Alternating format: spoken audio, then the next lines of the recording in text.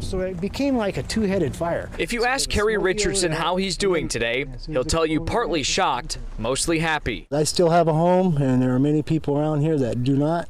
Saturday night, as the wildfire seemingly erupted from what appeared to be a calm state, Kerry looked on. I could see the flames building up behind the hill, and you could hear the roar, like locomotive sound, and it got louder and louder and louder. Once Kerry made eye contact with the flames, he chose to leave with little time to get out. It's easy to say I'll just evacuate, but you know, when your whole life is here, you think about it.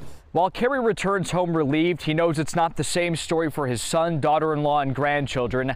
CAL FIRE says 17 structures have been brought down so far in the wildfire, and this mobile home is one of them. It's a mobile home that belongs to Kerry's son. Of course, they're saddened, but glad they're safe and alive, but they left with the clothes on their back.